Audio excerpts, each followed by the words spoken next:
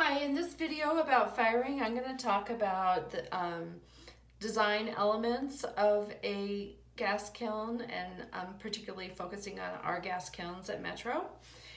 All of our kilns, our gas kilns, are what we call a downdraft. They kind of look like this in design. So here's the exterior box of the kiln. This is where the front door would be. And then you're looking through the kiln to where the burner is coming into the kiln, which is where you see these black flames. And then also this circular thing over here, which is what we call the squirrel cage.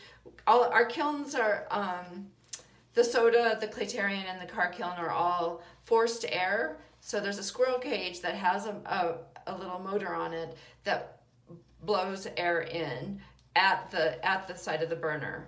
And then, so what happens is the fuel combusts right here. It combines with the air from the forced air, comes in, burning.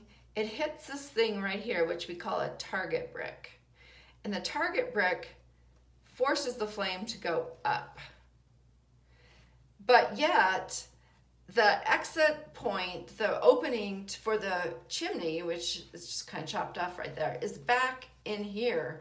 So the flame goes up to the top of the kiln, goes towards the front, goes down, and then at that point it flows to the back and exits out the chimney. So that's what makes it a downdraft. Other parts of the kiln, not pictured here, would be the peeps, which are the holes in the front of the kiln that have bricks you can take out to take a little peek inside what's going in the kiln, and that's where you would see things like the flame coming out. That's a sign that your kiln's in reduction. This right here, the forced air burner, or I call it the squirrel cage, is what we call the primary source of air. And because it's coming it's joining with the fuel right at the burner port. What we call the secondary air is the air that's actually coming in the kiln via the chimney and entering at the opening. And that we also control. So the chimney has a damper, which is basically a modified kiln shelf that comes in and out. It has 1-inch increments marked on it, and that is somewhere back here. It's not really pictured here, but this chimney has an opening in the back, and like I said, a kiln shelf that comes in and out at 1-inch increments. So when I say leave the kiln the damper 4.5 inches open, you're going to want to count 4.5 of those lines that are marked on the back of the kiln, on the damper. So again, to review, target brick.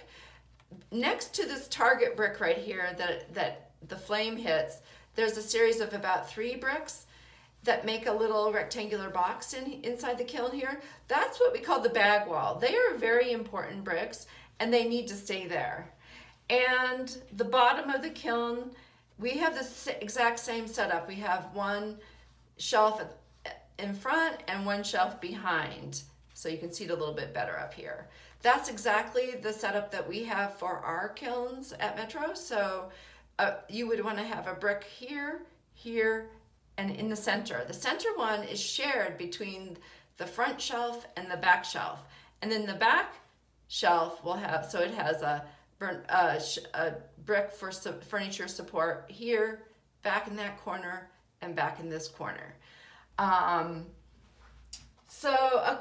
couple of things that you can't see in this drawing that I do want to point out to you are so the burner's here. This is the bag wall. The target brick would be in front. This is the opening for the air to escape into the chimney. And this is just kind of diagram showing you what you can't see because there's the back of the kiln, and here's the chimney. One other thing that's here that you don't want to bump when you're loading a kiln or unloading it is right around here is the pyrometric cone or thermometer that's going to give you the digital readout on the control panel for the kiln. So the kilns all have a control panel, and basically that's how you turn them on. So the control panel is a gray box on the wall. It has a little readout here that has some temperatures on it. It will have, the first temperature is the temperature as it's read in the kiln at that time, and then the lower temperature is the shut-off or soak temperature. So we can tell the kiln, don't go above a certain temperature, and that's when you set the soak temperature. When we typically fire a kiln, we'll leave it firing overnight to get close to cone 08, and we'll set that temperature at 1700 overnight. And the next morning, we'll come in and adjust that temperature to 2300 on the Claterian kiln, and that's telling the kiln don't fire past 2300.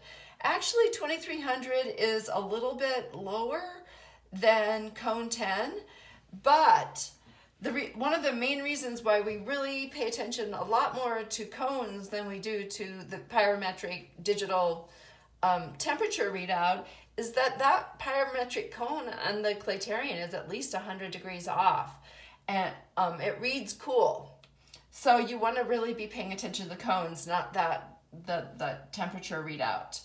And then on this thing, there's a switch for on-off switch, and then there's a switch here and a switch here. Those are for turning the burners on. So when you're ready to turn the kiln on, you turn on the main gas, which is a yellow knob, and that goes from being perpendicular to the gas line to being parallel. And then you flip these two switches, and those will turn the pilots on and light the pilot light. And from there, you go to turn on the burners at the kiln or turn on the knobs to get the pilot, to go from pilot to the actual burners being on. All right, so I talked a lot in this kiln about the design of the Claterian. I would say the car kiln's pretty similar. The soda kiln is also similarly structured, although I find the soda kiln very hard to keep out of reduction. So I wouldn't expect that you could ever fire an oxidation soda firing, which is too bad because that could be really beautiful. But I'll talk about different atmospheres, what's difference between a reduction firing in Claterian and how that's different in the soda kiln, and then some basic concepts about the raku kiln in a separate video. Thank you.